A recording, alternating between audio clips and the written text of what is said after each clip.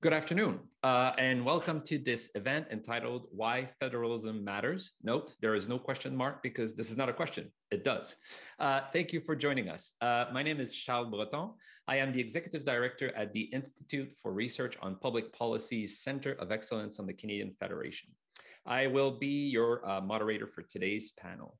Je serai votre modérateur pour le panel d'aujourd'hui. J'aimerais souhaiter la bienvenue à tous nos participants qui sont ici avec nous aujourd'hui, en ce vendredi avant l'Action de grâce. Alors, merci à vous. Let me start by acknowledging that the land from which I'm talking to you, Jojage, is the unceded traditional territory of the Kanien'kehá:ka. I recognize that we all work in different places and therefore you work on a different traditional indigenous territory. Alors, veuillez prendre un moment pour considérer les premiers peuples de la Terre où vous vous trouvez.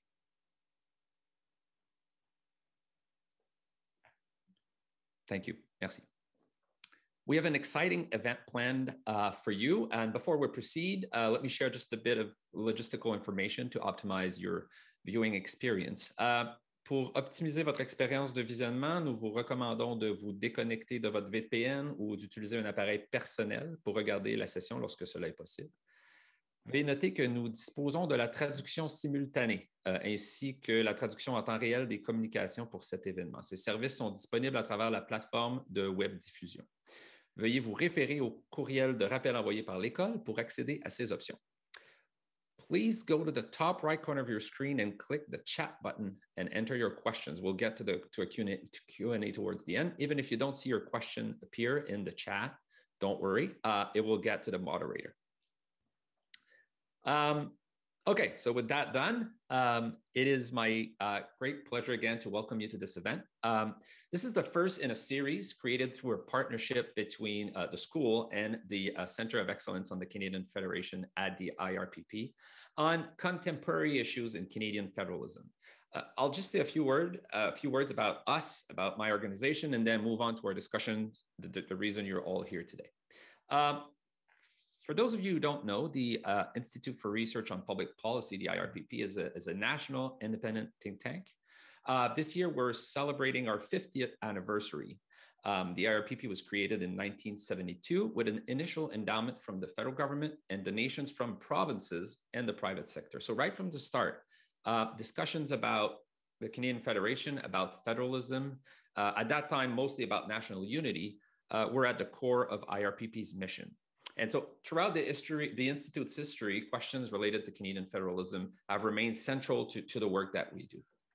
Le Centre d'excellence sur la Fédération canadienne que je dirige a été créé, lui, en 2019. C'était donc une progression logique au travail fait à l'IRPP depuis les années 70. Il s'agit en fait d'un centre permanent au sein de l'IRPP qui est dédié spécifiquement à l'étude du fédéralisme au Canada. Ça a été possible, entre autres, parce que Patrimoine canadien et le gouvernement du Canada ont cru en notre mission puis ont contribué une somme supplémentaire à notre fonds de dotation pour créer le centre. Alors voilà, assez parlé de moi. Passons à nos invités. Today, for this first event, we're laying out the foundations. We're going over the fundamentals of federalism. Later in the series, we'll delve into the nitty-gritty of intergovernmental relations, whether on healthcare or the role of municipalities, for instance. But today, that's not necessarily the goal. Today, we stay in some ways at a higher level. Again, thinking about what federalism is, what it means, and how it evolves in the face of challenges. So we're doing so with two outstanding speakers, each with unique expertise on the matter. We'll start with a presentation from Jenna Bednar, a professor of political science at the University of Michigan. Professor Bednar's research focuses on the analysis of institutions and the theoretical underpinnings of the stability of federal states. She's one of the foremost scholars of federalism, and we're lucky to have her with us. Nous sommes aussi chanceux d'avoir avec nous Benoît Pelletier. Je suis certain que plusieurs d'entre vous le connaissent. Monsieur Pelletier est professeur de droit à l'Université d'Ottawa. Il a aussi été ministre au sein du gouvernement québécois, entre autres aux affaires intergouvernementales, et l'auteur de plusieurs livres qui touchent au fédéralisme et à la Fédération canadienne. Il a donc à la fois une vue sur le fond de la question et sur la pratique du fédéralisme au pays. So we'll proceed in the following manner. Jenna will get us started with a discussion of her work on federalism and the characteristics of robust federations. Benoît ira ensuite d'observation sur le cas canadien, développant un peu plus sur notre expérience à nous avec les principes du fédéralisme. On va passer ensuite à une discussion que je vais modérer sur les enjeux soulevés pendant les présentations et ensuite aux questions que vous aurez pour nos panélistes. So again, it is my pleasure to introduce our speakers, and especially now because it's our turn to talk, Professor Bednar. Jenna, over to you. Sure. Thank you so much for that invitation, or that introduction, but also this invitation. Before I begin, I actually want to say thank you to all of you Canadians, because it is literally because of my experiences working as an undergraduate intern in Canada that I became interested in federalism. It was during a period when federalism was frankly quite boring in the United States. And in fact, the first day I started grad school, so here I spent some time in Canada, figured out that federalism is very much alive and very much fascinating. So I went off to grad school at Stanford, and the very first day I remember saying, "Oh, I'm going to work on federalism," and my professor said, "Wait, isn't that dead?" And so it's an honor and a thrill to be with you. And I just am so glad that you are all spending this year in this series together, really engaging with this important question. And so I'm going to start maybe in an unusual way by saying what might be on some of your minds, although you may not feel comfortable saying it out loud. So I'll just say it. Federalism is a pain. It's totally annoying. Right? The provinces are mischief makers. They create headaches. And one of the biggest parts of your jobs is to fix their mistakes. I'm a political scientist, and this view of subnational entities as troublemakers is the overwhelming view of my colleagues. So for those of you who somewhere inside of you say, I think I feel a little bit that way, you're in very good company with an awful lot of scholars, including me to a certain extent. So a lot of political science and legal scholarship is about how to overcome the problems that federalism creates. But what I want to do today is give you a slightly different view. And that is, I want to take you from this sense of annoyance to first an appreciation for the competition, which you're probably already sensing, competition between the subnational governments and the federal government. But then I want to take you to maybe a new place, which is of collaboration. So we're going to move from annoyance to competition to collaboration.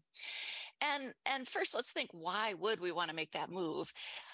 If our view of federalism is that it's an annoyance, or as some of my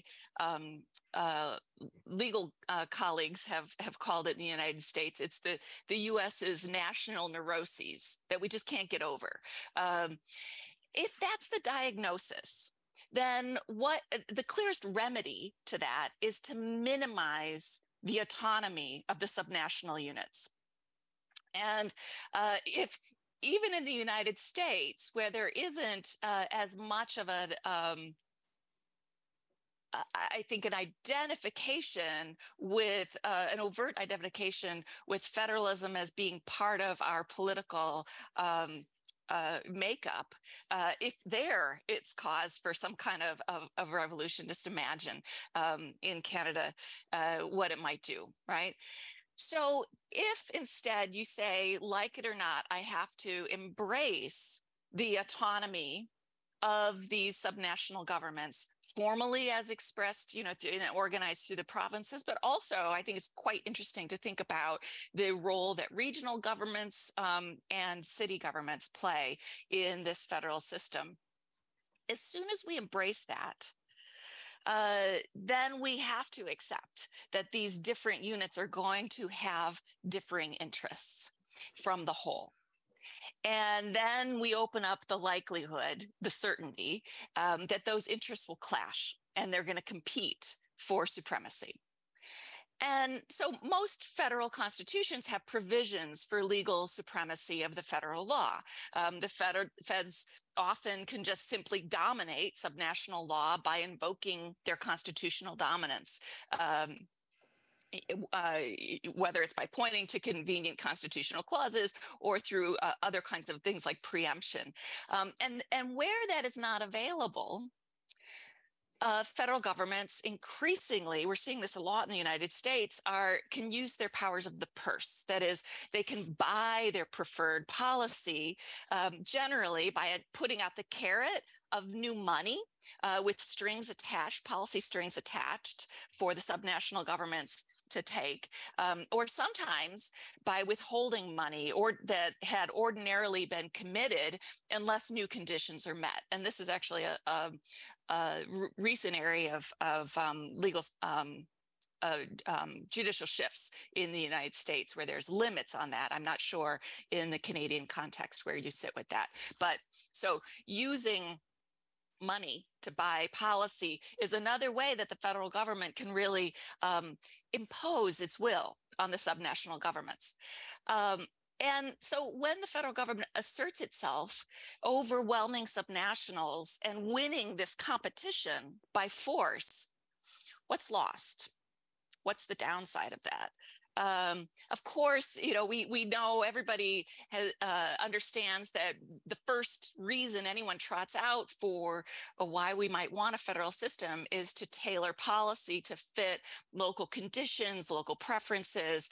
That's, the oldest and most cited reason for federalism. And so if the federal government is suppressing the expression of those interests, that's considered to be a loss. But there's also a loss of learning. So some policies and practices developed at the subnational level turn out to be really good ideas. And as we're in this world where policies are increasingly complex, where it's hard to see the right thing to do. And here, of course, I'm thinking, there are many examples, but if we just jump right to climate change and how we, which is the literally existential threat that we face, there is no single path forward, no single policy prescription. And the way that climate change affects us it varies a lot from locality to locality. So we really want to be able to engage local decision makers as we wrestle together with this common crisis. And so it's an opportunity by kind of practicing a little bit of self-constraint and recognizing the significance and importance of the expression of these diverse interests at the subnational levels. It's an opportunity for learning. And that learning, that those policy innovations can diffuse horizontally or upward, vertically. Some of the most interesting policy achievements at the national level in the United States were first tried at state levels. So in this way, federalism is like a problem-solving mechanism. It's a way of having an entire society learn to think about what we might do to make good policy. And so, given that perspective, we want to think about how do we make it work well? Hang on to that thought, because I want to add one more wrinkle, taking us, so that's from competition to collaboration. So collaboration, what is collaboration? Think about it as an alignment of values and an alignment of action. And is that even possible in a federal system where I've already said that kind of by definition, we're going to have the emergence of diverse and often competing interests. But I've also just made the case for a big common objective, which is good policymaking. That is, for sure, at the federal level, there are federal interests that are distinct from provincial or city interests. But, and so the ends that you might want to achieve and the policy means for getting there may differ, but there is, at the meta level, stepping back, one thing that you all hold in common, which is you as public servants want to create good policy. That is, you want to make appropriate policy, effective policy that works for the people that you serve. And so hanging on to that thought means acceptance of some of the goods that federalism can offer, tailoring policy and learning. And sometimes those goals do align, and you can literally work together with the different capacities that local, provincial, and federal governments have to achieve those common ends. So good policymaking is a collaborative effort. And there's one more collaborative effort that has, unfortunately, in the United States, really become a major preoccupation of ours, which is the democracies in crisis. And with democracy in crisis, if we think about what's holding democracy together and what's preventing the emergence of an authoritarian state, fragmenting power, certainly at the national level, is quite effective. But the last backstop in the United States or in our federal system against authoritarianism is federalism. And if you paid attention to the 2020 elections, which were so concerning, there were many heroes, but I'd say the real heroes of that election were in a number of states. The state secretaries of state, which is the office that's in charge of administering the elections in each of the states. The state secretaries of state were our heroes, standing up and first running a very clean, transparent election, and then saying, the people have spoken, and saying it quite firmly, both Democrats and Republicans. So if subnationals are dismissed and diminished for being nuisances, we lose these opportunities for collaboration. So these upsides or these opportunities that federalism creates rely on, kind of paradoxically, the downside of federalism, which is its diversity. That is, diversity is both federalism's greatest challenge and its greatest strength. Because in order for the system to work well, you need to have these diverse inputs. Learning can't happen without trying different things, the input of different perspectives. Collaboration is made more effective when each team member, here the federal government and the subnational governments, brings its own strengths to the effort. And democracy can't be preserved if there's no internal pushback, no diversity of argument.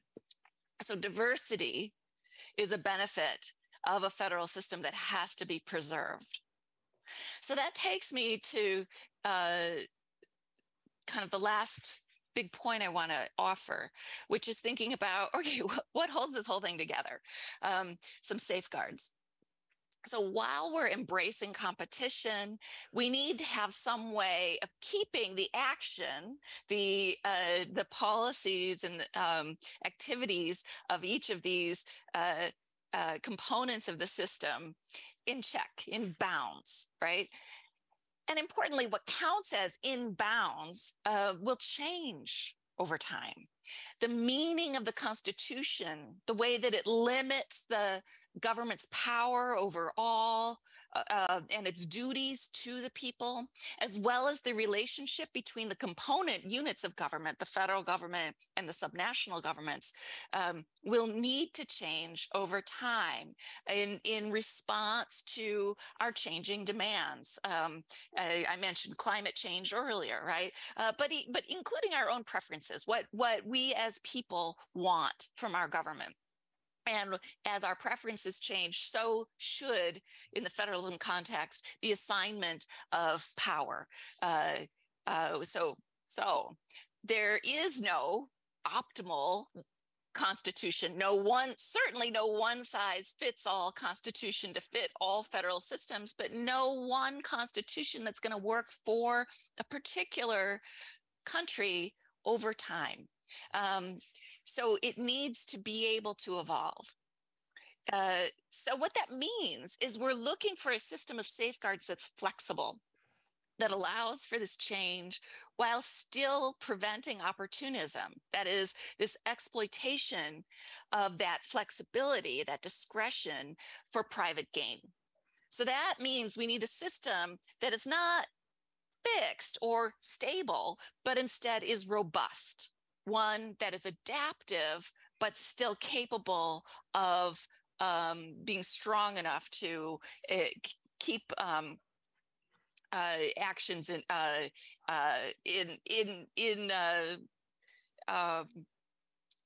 the realm of what we consider to be constitutional. So this robust system will tolerate, not just tolerate, but embrace some deviations.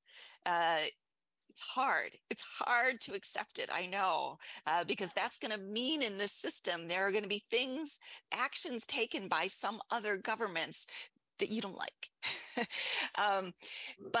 And including some differing interpretations of what is constitutional. That is, the Constitution itself is breathing, is evolving, is changing. And that change comes from trying out different meanings of it.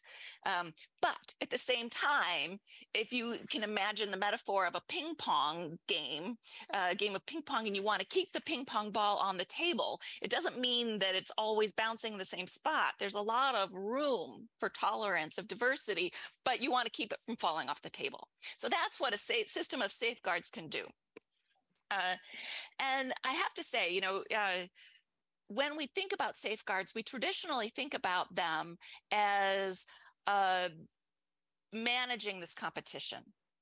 And so to manage this competition, there's no single safeguard that works. For a good period of the 20th century, legal scholarship, of course, tended to say it's the courts who are the umpires, because they're the ones we traditionally think of as being the interpreters of the Constitution, and therefore what is unconstitutional. But we, as we're trying to keep that ping pong ball on the table, we can think of some other kinds of safeguards. That is, those that first constrain the governments from taking actions that are out of bounds. So by fragmenting authority at the national level, which most federal systems do, that's a way of first building in checks on overt exercise of authority that, given the advantages that the federal government has over the subnational governments, it's just kind of like an internal check. Second, it offers opportunities for subnational input, depending on how the institutions are constructed. The party system is a way of creating dialogue and some checks between the levels of government. And at the end of the day, the people themselves interpret the Constitution. And though they actually, you all, Canadians, are much more likely, I think, than Americans to be able to express opinions that are well considered about constitutionality. Unless you're talking about maybe the Second Amendment, Americans aren't really very good. Second Amendment being the one about regulation of firearms and possession of firearms. Other than that, I really haven't had too many conversations with the general public that are constitutional. But you are in a position that is, we, the public, the voting public, are in a position to be able to regulate our government's actions and try to keep that ping pong ball on the table. So these safeguards, no single one is sufficient, but they reinforce and complement one another. Now, and I'll just close with this, that's really about regulating competition. When we're talking about collaboration and taking advantage of these opportunities for these different levels of government to work together, that's a different kind of idea. And safeguards, safeguard might not even be the right term for this, but it's an extension of the safeguards argument to think about ways of channeling that competition into aligned action. And so this is something I have to say the United States does terribly, absolutely terribly. We don't have an official institution that is designed to foster dialogue between the states and the federal government. It's all reactive. There are some non-governmental, interest groups like the National Governors Association or the National Conference of State Legislatures that essentially are lobbying organizations. But there's nothing that is constructed by the government. We used to have something called the Advisory Committee on Intergovernmental Relations, but that was defunded by Congress. Remember, I said in the 1990s, federalism was considered dead in the United States. And that's when Congress decided that was just a waste of money, because who really needed to think about what the states were doing? There is, though, it's fun that we're talking about this week, one new institution recognizing the competition of the states in the creation of American foreign policy. So a couple weeks ago, I published a paper with Tino Cuellar, who's at the president of the Carnegie Endowment. And one of our arguments, it was called the fractured superpower. And one of our arguments was that, you have to take seriously the extent that states and cities are engaged in their own international relations. And just on Monday, the Department of State announced that they had created a new office, first ever, the Special Representative for Subnational Diplomacy. And they brought in to head it somebody who had been in charge of international affairs for the city of Los Angeles. So that's, in some ways, I think the first step forward that I have seen in the United States on collaborative institutions. Canadians are far ahead of us on this, and I am jealous of the institutions that you have to create formal opportunities for collaborative dialogue. So just to recap, I have tried to suggest, as annoying as federalism may seem at times, first, it's a reality. It's a part of our political identity.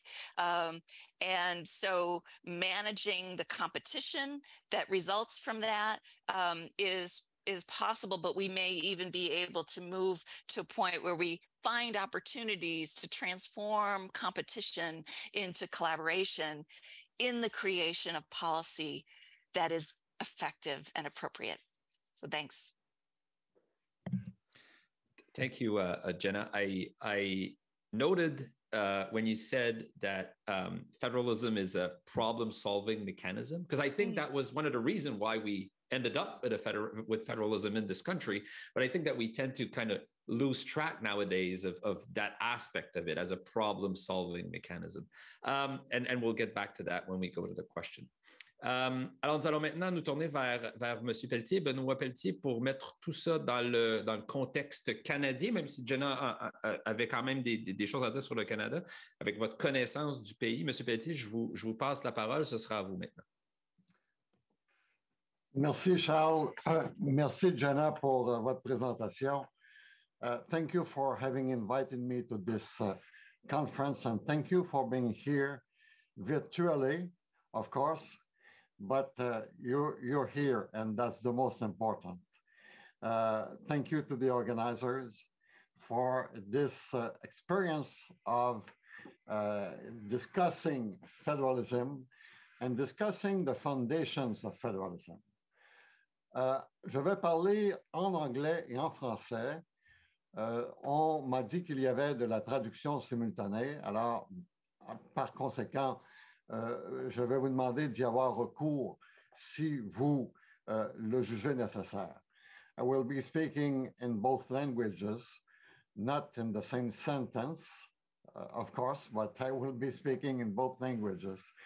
I will be pleased to answer your questions in the official language of your choice. I would like, though, to forgive my accent. I have the typical accent of someone coming from Quebec City. But I will be pleased to answer your questions in the language, the official language of your choice. This being said, I will give you my perspective about Canadian federalism. And through my perspective, there will be the Quebec perspective, because I've been part of Quebec's politics during 10 years. I was a minister in the Quebec government for 6 years. I'll come back to that experience in a few minutes, but I'll give you my own thought about what are the foundations of federalism. First, in order to understand what federalism is about, we should start from the concept of a state. And here I use that concept as meaning a country. Of course, I'm not talking about the different states that compose the United States. I'm talking, when I use the word state here, is as the meaning of country. In constitutional law, we consider that a state has and is a full sovereignty that expresses itself internally and externally. What I mean here is this. Le concept d'État en droit constitutionnel, c'est un concept que nous décrivons comme étant une souveraineté totale, qui s'exprime sur le plan interne, c'est-à-dire à l'intérieur de l'État, et sur le plan externe, c'est-à-dire sur la scène internationale. Of course, this sovereignty is exercised by institutions, and we believe in our country, in a country like Canada, and it's the same thing in the United States, that the sovereignty belongs to the people and that the people detains the sovereignty of the state. But at first, we consider that the state, it's a concept that is about sovereignty, and not just sovereignty, a full sovereignty. Federalism is a sharing of the state's sovereignty between between two or more levels of government, between at least two levels of government or two orders of government. So federalism is about, I repeat, sharing the sovereignty of the state between different political entities. There are the federal authorities, and there are what Jenna called the subnational governments, what we also could call federated states. I'm not using the word federal state. The federal state is something else. It's the whole country. I'm talking about federated states, or what we call in Canada, the provinces. So there's that sharing of sovereignty in a sense that we could say that within Canada, the Canadian provinces are sovereign, but they are sovereign in their field of jurisdiction. Their sovereignty is limited, and is limited by the Constitution. It's the Constitution that, in fact, distributes the legislative powers between the federal order of government and the provinces. But the provinces are sovereign. In Canada, again, they have a partial sovereignty or a limited sovereignty, and the federal order of government is also sovereign, but it's a partial sovereignty. Again, it's sovereign in its field of jurisdiction. And the full sovereignty of the country is made by the addition of the sovereignty of the provinces and the sovereignty of the federal order of government. Ce que je veux dire, c'est que la souveraineté complète de l'État comme un État fédéral, comme l'est le Canada, La souveraineté complète de l'État réside dans l'addition des compétences provinciales et des compétences fédérales.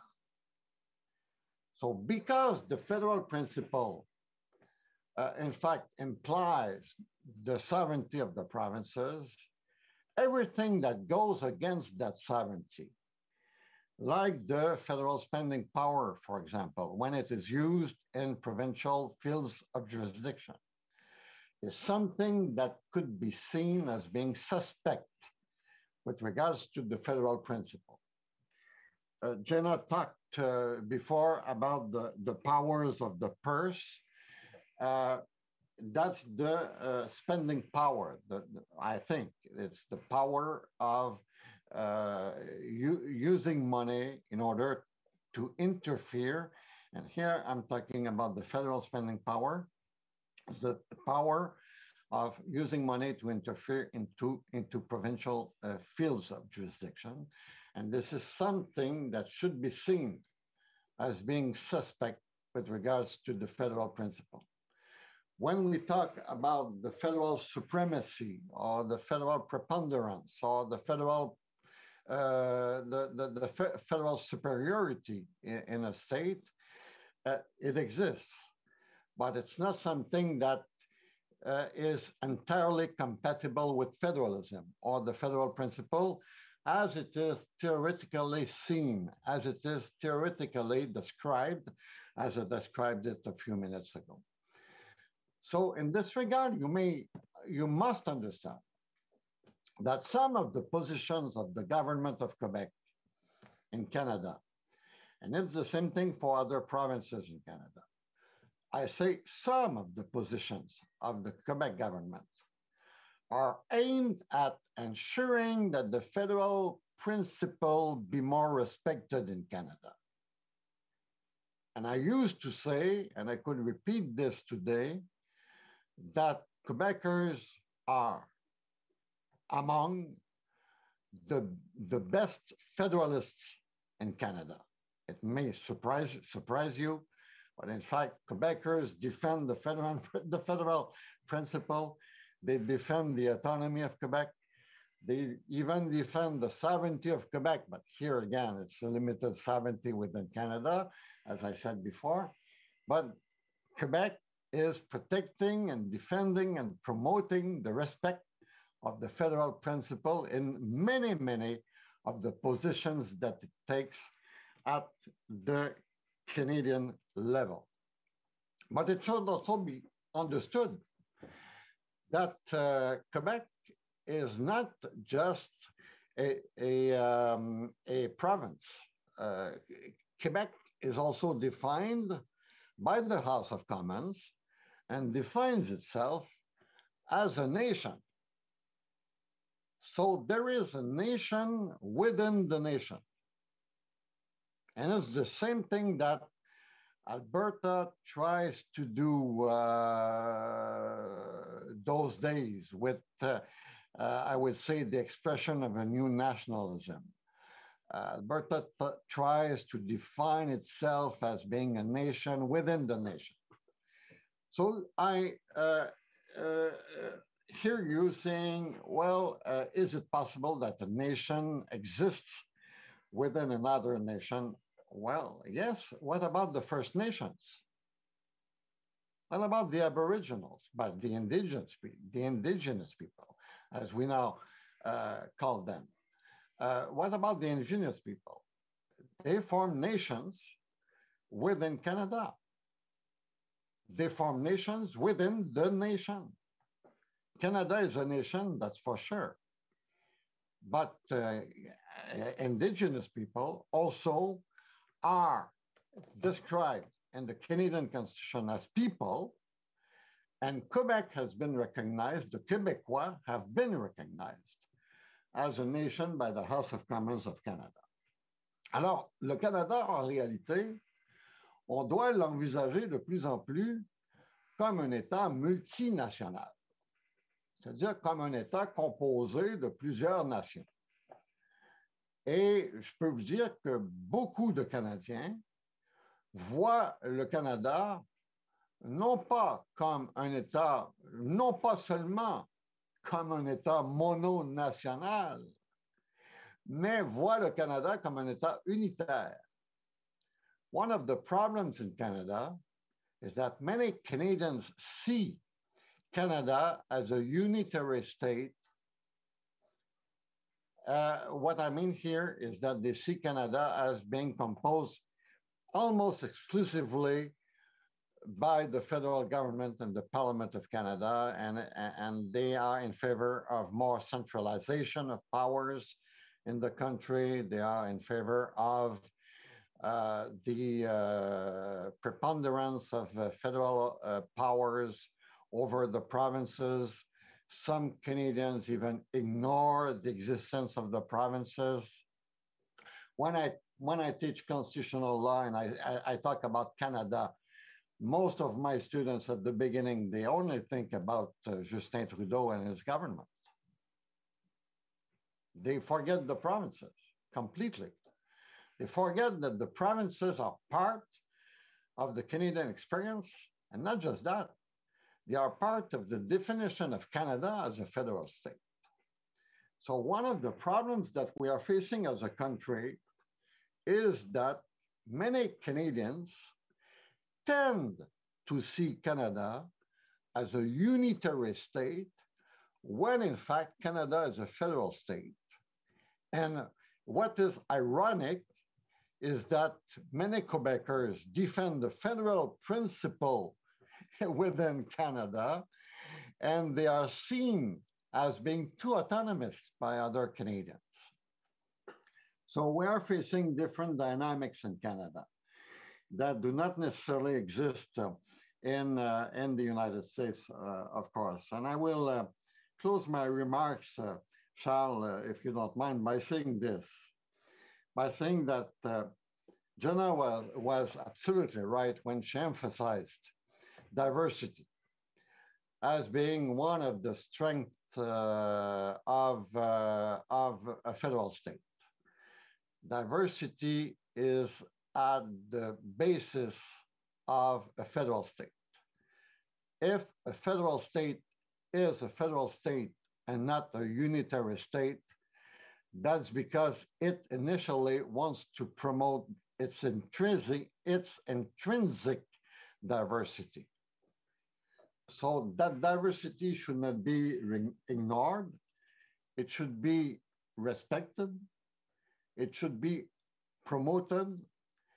And in the case of Canadian federalism, if you ask yourself, what was the main reason for the creation of a federation in Canada in 1867?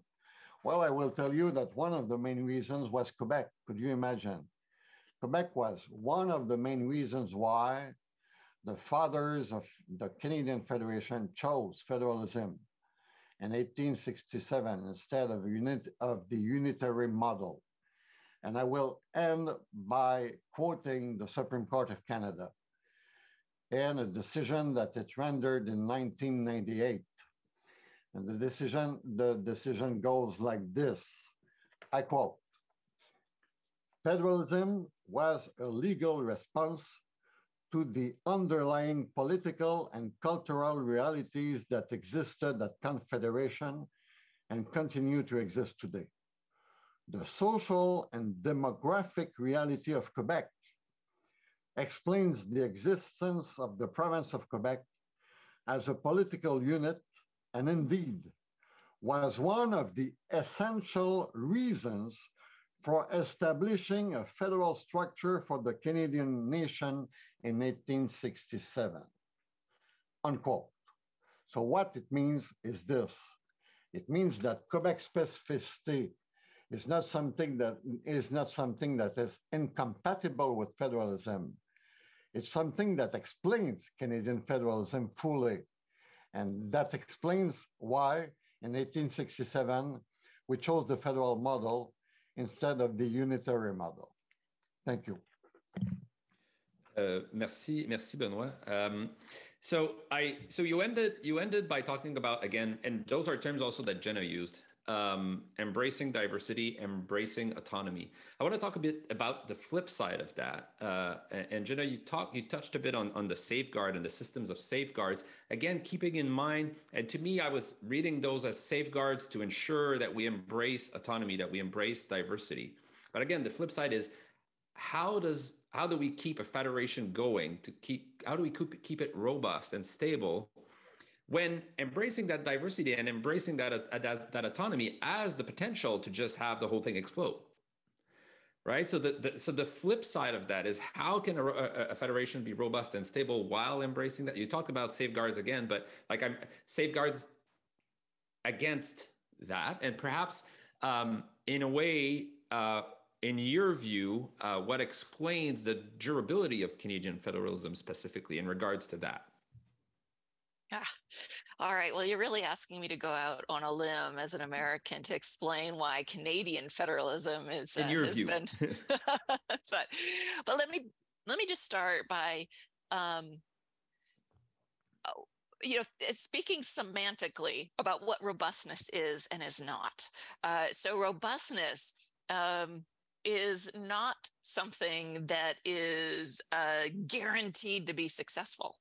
And in fact, for those of us who are engaged in robustness science, we are always aware of this kind of relationship between robustness and stability, that it's all robust systems are also fragile.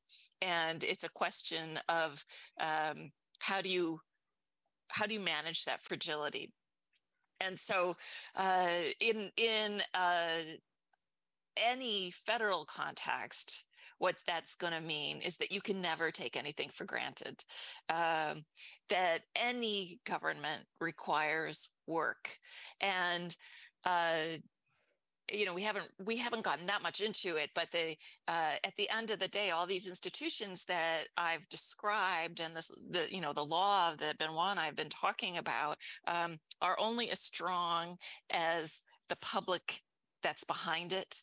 And because it relies on legitimacy, and it relies on the internalization and expression of norms of democracy, and norms of valuing federalism, including valuing diversity. And I will say here that on the US side, we have a real handicap in kind of our cultural identity, because our cultural identity has been very much a culture of a maverick, of a self-reliant cowboy, of the resistor, the revolution against Britain, right? And what this means, I think, in this context of where federalism depends so much on norms of embracing diversity, is that maverick or cowboy view is ultimately harmful, as we find increasingly in the United States that we need to lean on these norms of collectivist norms, that are pro-social and caring for one another, and in this enterprise that we can build together. And so, and here's where I'm going out on a limb, and bear with me. Because there was a time when I really wanted to move to Canada. I would still entertain invitations, adoring Canada as I am, but I'm an outsider. But I think Canada may have some advantage, as I perceived it as an outsider, of tolerating difference much better than in the United States, of having some kind of was nearly universally held view that we don't expect everybody to become identical with one another, that Canada is strong. Actually, as Benoit so beautifully pointed out, Canada exists as it is today because of those differences, and it is strong because of these differences. But that's also very fragile, so while it's robust, it has this fragility that requires constant, continuous work to maintain. And that's interesting. And continuous work and this capacity to adapt. Benoît Jenna parle beaucoup de cette nécessité-là pour les fédérations de pouvoir s'adapter, de ne pas être rigide. Pour vous, quels sont les éléments qui permettent à la Fédération canadienne de s'adapter? Ces éléments-là qui lui permettent de ne pas être rigide, ou peut-être qu'au contraire, vous pensez qu'elle est trop rigide, mais il y a sûrement il y a des éléments dans les institutions de la Fédération canadienne qui lui permettent de s'adapter, n'est-ce pas? Oui, la question m'est adressée, Charles? Oui, tout à fait. Oui, merci. Alors, d'abord, je dois dire que Jenna a tout à fait raison de parler de robustesse du régime fédéral. I like very much that concept of robust federalism. To me, a robust federalism is a flexible federalism. Mm-hmm. And it is robust because it is flexible. Mm-hmm. And I think that I think that Jenna and I share the same point of view on this question. What I mean here is this. I mean that federalism should be able to adapt itself to the different socio-demographic and socio-political contexts that exist within it. And as, for example, Canada should see Quebec's specificity as being an asset, as being something that is beneficial for the country, not as being something that is an obstacle to Canada's unity. My fear is that there are not enough Canadians who believe that Quebec specificity is such an asset for the country. I think that many people think that Quebec specificity is good only in Quebec, and that it could express itself, but on Quebec's territory only. When in fact, I believe that Canada as a whole should promote Quebec specificity more and more. And when I was in politics, I promoted le fédéralisme asymétrique. Le fédéralisme asymétrique, ce n'est pas un fédéralisme asymétrique à tout cran. Ce n'est pas un fédéralisme asymétrique tous azimuts, mais c'est un fédéralisme qui réussit à s'adapter aux différents besoins des provinces canadiennes, tout en gardant évidemment des valeurs communes, tout en gardant des richesses communes, tout en gardant un pouvoir fédéral qui soit substantiel et qui soit fort. So this concept of asymmetrical federalism is something that, in fact, some federalists did not adhere to. Some federalists opposed that concept of asymmetrical federalism that I promoted when I was in politics. But in my view, the future of Canada resides in such a concept. What I mean here is that Canada should be more flexible than it is currently. It's not flexible enough, in my view, but flexibility is certainly one of the values of federalism that should be promoted and cherished. So if I understood correctly, what you meant, what you were saying is that for you, one of the main tools that Canada has to be robust and to be flexible would probably be the possibility of asymmetrical federalism the way you understand it, right? Is that what you would say? That's probably one of the best tools it has to recognize some of the specificities for Quebec, but for other provinces as well? Yes, and it goes through administrative agreements or intergovernmental agreements, for example. There could be and there should be agreements between the federal government and the provinces, or some of the provinces, or one of the provinces, in order to respond to the special needs of the province. But again, it's not a symmetrical federalism at all costs. It's a symmetrical federalism as long as Canada continues to be a federal state. At some point, asymmetry is something that, in fact, goes against the principle of federalism. Too much asymmetry is not good for federalism, as much as too much centralization is not good for federalism. So I promote a limited form of asymmetrical federalism, yes. So I want to go back. So Jenna, you mentioned climate change, and I want to talk about like perhaps new challenges that are different from perhaps the historical ones that both, whether the US or Canada have had with federalism. And I wonder about climate change in the sense that is climate change a new type of federalism? Like climate change is new in a way, but as a type of problem that federations need to deal with. Is that one new, like a new type of challenge that federation have to deal with, or is there any other kind of new challenges that are really proper to this era we're in, that are the product of the era we're in, that federations are dealing with or need to contend with? This is a super rich question, and but I actually wanted to say one more thing about about what Benoit was just saying, because so Charles, I'm going to get back to your question. No, perfect. Yes. But I may misremember part of it. So hold on, I'm just making a note to myself.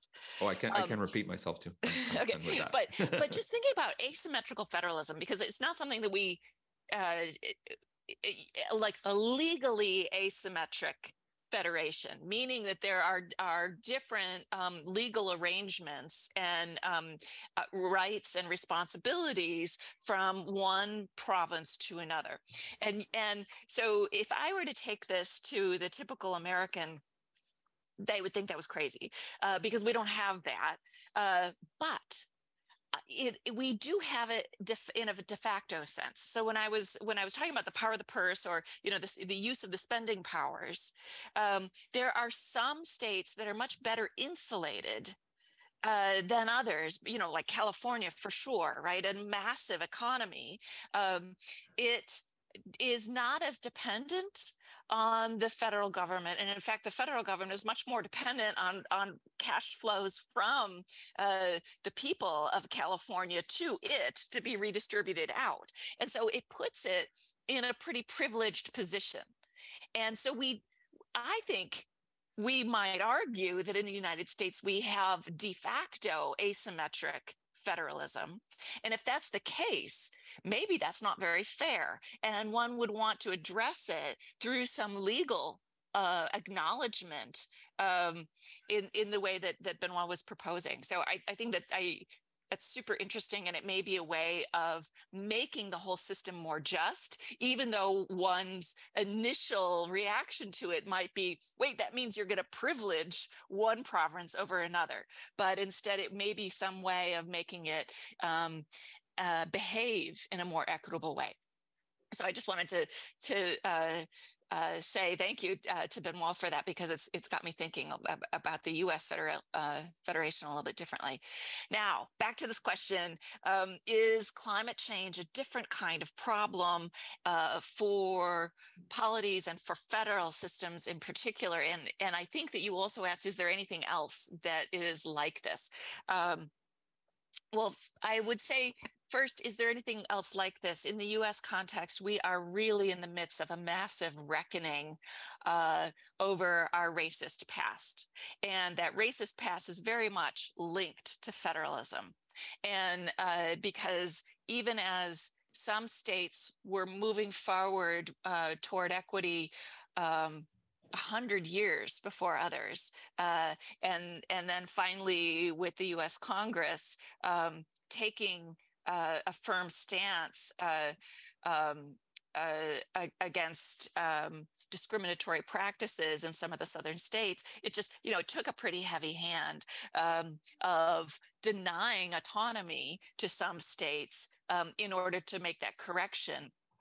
And a legacy of that, frankly, has been that the progressives in the United States have abandoned federalism. For them, remember, I opened with federalism is annoying. Well, they would have much juicier words to describe how they feel about federalism. And so for them, anything happening at the state level had the possibility of going off the rails in a racist direction. And so they have always practiced a strategy of wanting to centralize things. That's a more complicated conversation, but one that I thought I'd put out there. As far as climate change goes, as I said, with climate change, our thought is, well, this is a global problem. And so we need to take the solution making to it to the highest level possible, right? And that's a not just an intuitive reaction, but it's probably approximately the right one. But the question is, do you want to leave behind the local and state or provincial governments as you move in this? That is, do we want just centralization or do we want collaboration? And I think that this is a perfect example of when we need collaboration, because climate change, you could walk me through the effects in Canada, but I can take you around the map in the United States. And, starting with just earlier this week with the hurricane in Florida and the droughts in the West and the forest fires and, the general decline in water availability in the West, but then in the East, water abundance, catastrophic water abundance with flooding and erosion, et cetera. This is all connected to climate change, but it's playing out very differently. The only way we're going to build the political will to making the change that we need to make nationally is by embracing the realities on the ground, having people say, this right here is the problem that we need to work on, and then helping everybody see just how linked that is. But so I see this as a perfect opportunity to promote a collaborative process over a competitive one. And in a way, what you're saying is that, yes, we need a national approach, but a national approach doesn't need to be a federal one coming from the federal government. Yes. I see you both nodding, which I guess means I'm right. Benoît, de votre côté, est-ce que vous voyez, vous, des défis pour la Fédération canadienne qui sont peut-être différents de ceux auxquels on est habitué par le passé, ou c'est plutôt les mêmes défis qui reviennent et peut-être que la solution n'est pas toujours la même, mais ça semble toujours le même défi, celui, comme vous en avez parlé plus tôt, celui d'embrasser l'autonomie des provinces et la diversité, ou est-ce que vous envoyez des nouveaux défis peut-être qui vont demander à la Fédération canadienne de s'adapter peut-être différemment? Oui, bien entendu, vous avez mentionné le dossier des changements climatiques à titre d'exemple, qui est un bel exemple où justement il peut y avoir une meilleure collaboration fédérale-provinciale et il doit y avoir une meilleure collaboration fédérale-provinciale. Je pense également au dossier des armes à feu dont on discute beaucoup par les temps qui courent. Il y a beaucoup de beaux dossiers. En fait, le dossier autochtone est un dossier qui va occasionner littéralement une révolution du droit. Mm-hmm. We used to think about Canada as being two official languages and a linguistic duality, and the francophones, the anglophones, and so on and so forth. But the indigenous people are going to provoke a real revolution of the way we see Canada. The dualistic view of Canada will have to be reviewed in the light of the emergence of the indigenous people in Canada. Il va y avoir une véritable révolution du droit à la lumière du dossier autochtone, j'en suis convaincu, et je dirais que c'est le plus gros défi auquel le Canada va devoir faire face. Le plus gros défi, c'est vraiment de s'ajuster et de se réajuster en fonction de l'émergence du dossier autochtone. Mais vous savez, je parlais il y a un instant de la collaboration fédérale-provinciale. Quand nous avons formé le gouvernement, nous, au Québec, en 2003, nous avons pris l'initiative de créer le Conseil de la Fédération. And one of the goals of the Council of the Federation, which exists since 2003, one of the goals was, at the beginning, to make sure that the provinces have a say with regards to the definition of tomorrow's Canada. Mm-hmm. It was not just, the goal was not just to strengthen the relationship between the provinces and the territories. It was also to make sure that the provinces be part of the great decisions that concern the future of Canada. So it's related to what you just said, Charles. Quand vous avez dit, bon, ben dans le fond, est-ce que les provinces ne devraient pas être invitées à, ben enfin, vous avez dit, à redéfinir le Canada, à participer à la définition du Canada? Ben c'est justement ça. C'est l'un des défis du Canada aussi. L'un des défis du Canada, ça va être de s'assurer que les provinces participent davantage à la définition du Canada de demain. That's one of the challenges that Canada has to face and that the federal government will have to face or hope will face in the future.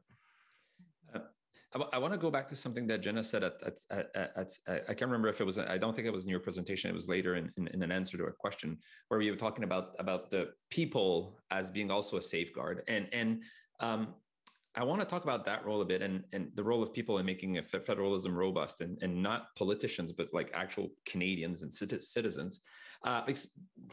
By definition, the central or the federal government is further away from citizens. It's in their everyday life. That's not necessarily what they see, right? The same way that their municipal governments is much more present in their everyday life than their provincial government.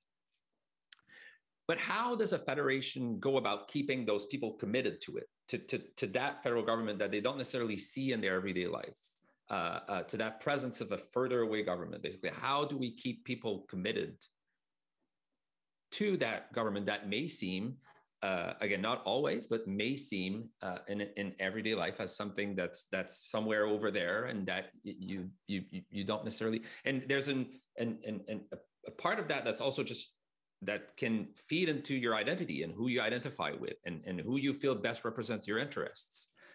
There's an issue there for a federal government to make sure that people keep identifying or feeling that their interests are represented within the federal government as well. Yeah, this is a very tricky question, tricky in a lot of ways. Because in a federal system, we don't want people to identify with the federal government, but also, with the national government on its own, like kind of in the way that Benoit was talking about with the younger people just thinking, thinking of Ottawa as being all there is.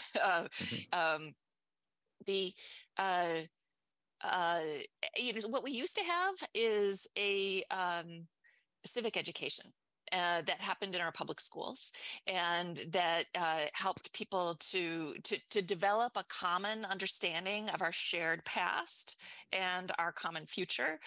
For a lot of reasons, that has been broken apart in the United States. I'm not sure where that stands in Canada. And it's actually because I care so much and believe so much in the significance of democratic norms in sustaining our democracy, and that norms are things that are built and reinforced person to person. It's separate work and stuff that I'm early days on, but I'm trying to better understand how through local communities we can build an inclusive federalism.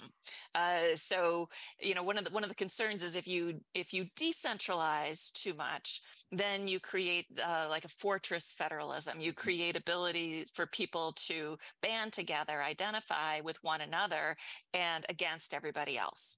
And that's that competitive, or even worse, right? A kind of dynamic that can be destructive or can cause us to miss opportunities. And so I'm trying to better understand how we might, instead of building this fortress federalism, build one that's porous, build a sense of local identity, but that recognizes our interdependence with others.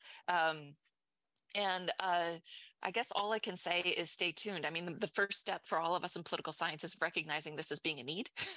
And then from there, we can move forward in trying to better understand how to build those values and those norms to, for me as a very concerned American, to try to reconstruct the bulwarks that support our democracy. And finally, before I move to questions, I just maybe it's a curveball. I apologize if it is.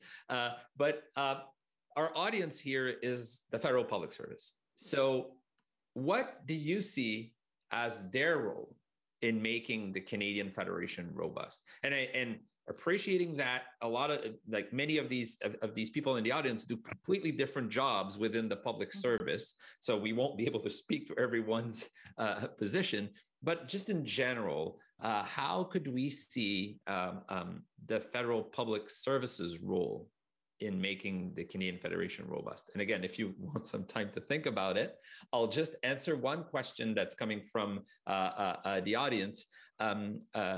Monsieur Petit, vous avez parlé des relations de nation avec les autochtones. You did talk about Indigenous people as one of the maybe challenges is not the right term, but something that the Canadian Federation will have to come to terms with, allowing Indigenous governments to have their say and play a role in the Canadian Federation. I have to say that we will have a whole session specifically about this during this series, about Indigenous people and how they interact with the Federation. So I'll just postpone answering that question. Well, we'll do it with people from Indigenous communities later on in the series. So going back to you, if you have an answer to that curveball I just threw you about maybe how people in the audience, the public service in Canada can perhaps help make the not saying that it rests entirely on them, but how they can perhaps help in making the Canadian Federation robust. And I'm assuming that by you mean me, because you posed the question in English and not in French. Benoît peut répondre aussi, tout à fait. But with pleasure. So yeah, all right. So let's think about that. These two, setting aside the federalism as a nuisance model and thinking about competitive federalism versus collaborative federalism, and the role that federal public servants can play in managing those two, or in particular in when there are opportunities to move us from a competitive interaction to a collaborative one. And so remember when I was talking about what we don't have in the United States, the institutions that that support dialogue.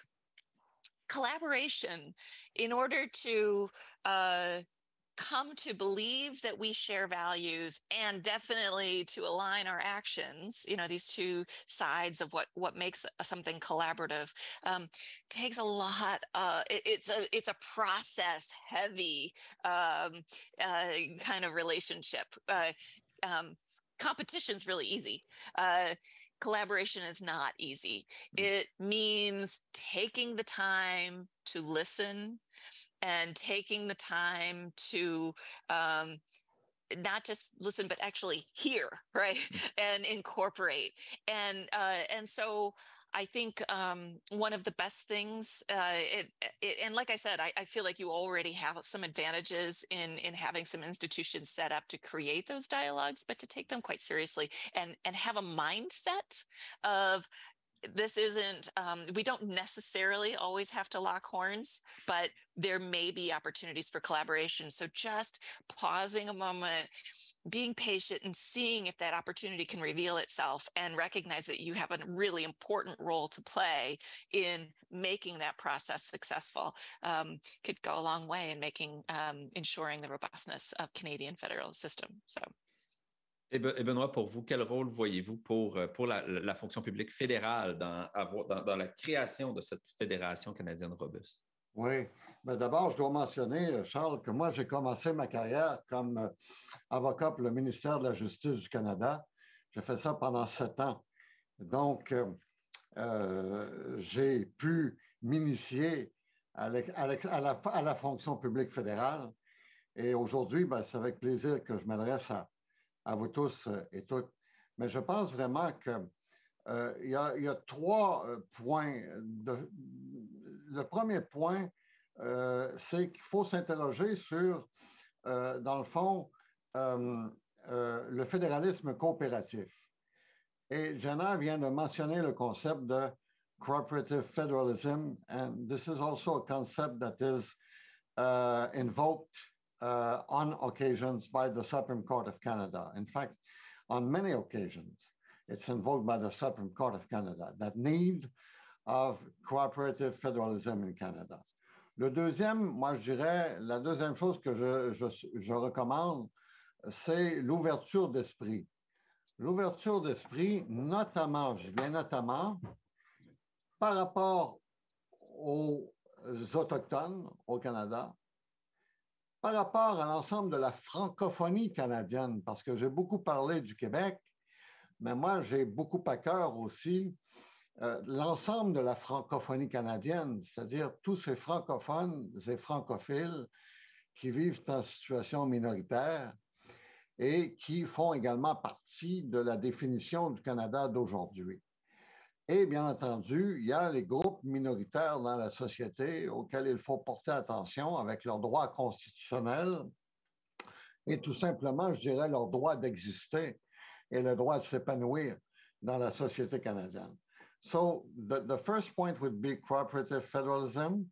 The second point would be, I would say, the Canadian values, an examination or analysis of what forms the Canadian values today. And the third point is openness. Une ouverture d'esprit dans tous les dossiers ne peut qu'être profitable pour l'État canadien. Jenna, Benoit, merci beaucoup. This has been a truly illuminating conversation, one that I think really sets the stage for the rest of our series. And we saw some questions coming in that will be part of the future of this series.